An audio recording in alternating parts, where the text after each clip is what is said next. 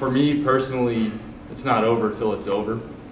That's kind of something, you know, I live by, and my dad and I have always talked about. It's not over till it's over, and you know, people, why Michigan? Why come here? What's your goal here? I have a couple goals, but the main goal right now, and what I'm focused on, is doing everything I can to help this team win a national championship and achieve all its goals.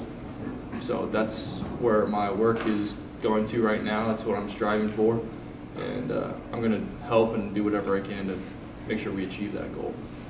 And you didn't mention playing time there. A lot of, you know, obviously Michigan has you know, an incumbent starter at your position. Mm-hmm. That didn't bother you, I take it? No, you know, obviously right now, like I said, you know, I'm going to come in and compete. And he's been phenomenal. That whole quarterback room has been great, Coach Kurt. And I'm blessed, honestly blessed to, you know, come into that situation and be around those guys, compete and have fun. And I'm going to do whatever I can to help this team win.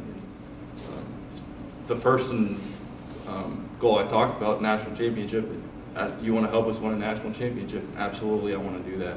And there are other things and other goals in that sales pitch, but right now that's the main thing I'm focused on. So most people would kind of look at a guy like JJ, you know, quarterback, big, you know, big time guy. They might think he's like arrogant or something like that. That dude is the most down to earth person. I can't say this enough. Great human being, great football player. I love being around him.